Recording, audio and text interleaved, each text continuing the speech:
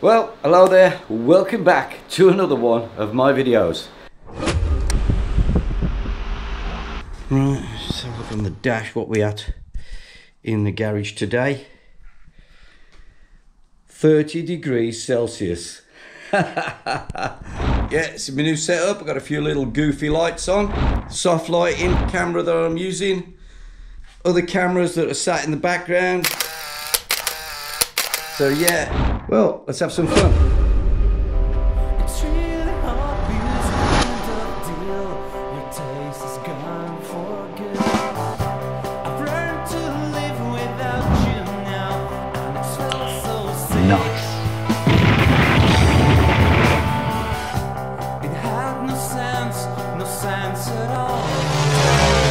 Right, we're going to start off with the basics.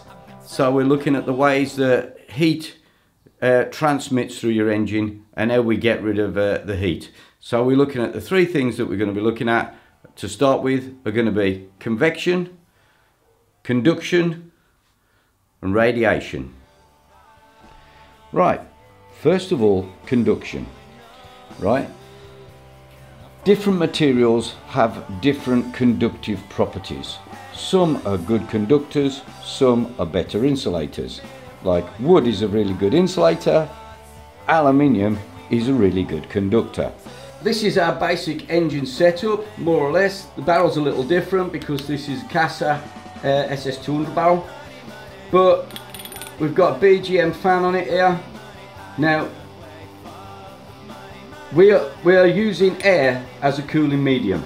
It's much better to use water because it's much more efficient. But our cooling medium is air, so we've got to have a fan that pushes the air over the cylinder to create cooling. Now that cooling is created by air taking away heat from the surface of the aluminium through convection. So convection is when the air heat from the cylinder is passed from the surface area to the cooling medium, and then the heat is carried away. The other thing that comes off is radiation. Now we can't see heat through radiation because it's in the ultraviolet. Absolutely brilliant. ACF 50, what a product. It protects your bike winter and summer on all your mechanical parts. Go out, buy it, it's the best on the market. Okay, it's on to our whiteboard. We've got a little whiteboard here. We've done a few sketches on here just to show you what we mean by airflow and how it works. So this is our centrifugal fan that we're using for cooling our cylinder head. You'll note that all the fins have got an attacking curve on them. So that's the direction the fan spins, and the attacking curve on all the fins is in that direction. That's because that's the most efficient style of fan for low RPM. If you want to move a lot of air at low RPM, you use this fan. And as an engine, a Lambretta engine doesn't reach 20 or 30,000 RPM, this is the most efficient fan to use. So this kind of fan is what we're using. It sucks the air in at the middle, blows it out, pushes the air around and then over the cylinder. The cylinder head is the most important bit that we want to cool. That is where our heat's generated. So let's look at now part of my design that I've done to increase this using the Coanda effect to the greatest effect possible. My cylinder head cowlings have got a bell mouth on them, a venturi. The Coanda effect means that air will flow across the face and be stuck to it. So therefore it increases airspeed. This bell mouth increases the airspeed going into the fan. Therefore you can get more cubic feet per minute going over your engine.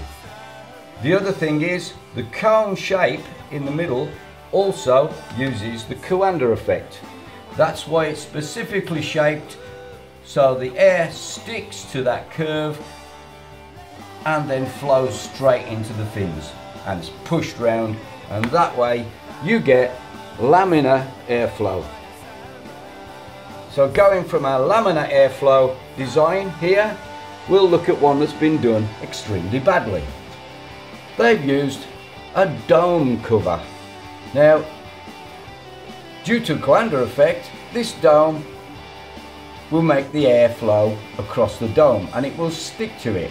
So therefore, when it hits the back of the bottom here, it's going straight into the back of the fan and not being directed into the fins.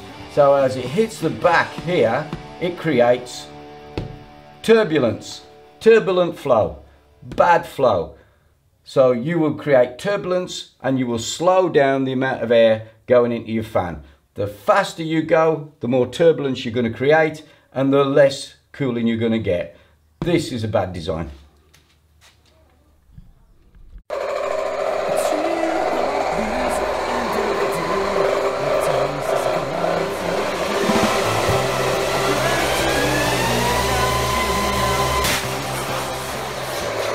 So airflow is really important. And then we come to conduction.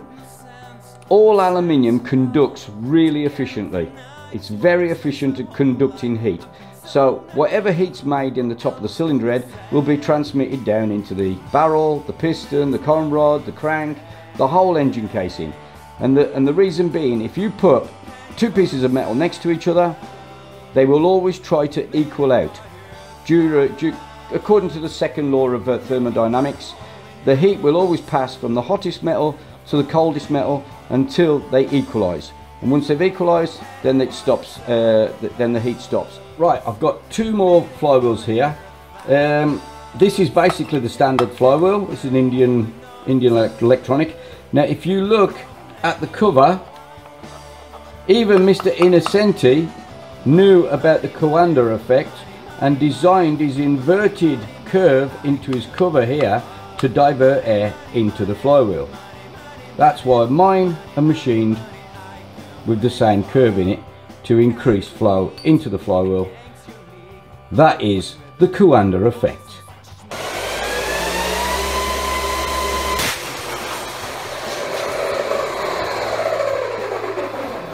Well, in engine tuning, the main thing that's been overlooked over all the years has been cooling. Nobody seems to be bothered with it and they've just turned a blind eye to it. But the fact is that every time you tune an engine, you get more power, and when you get more power, you definitely create more heat. And nobody's fixed that problem. They've all just took the blanket over it and carried on marching. And I think that's pretty stupid. What I'm going to do is I'm going to keep covering cooling and keep working on it and keeping improving it. And throughout these videos, I'm going to show you different tips on how to get control of that heat and bring your engine temperature down. So I hope you're going to enjoy this little series of videos about engine cooling. So can't wait for the next one.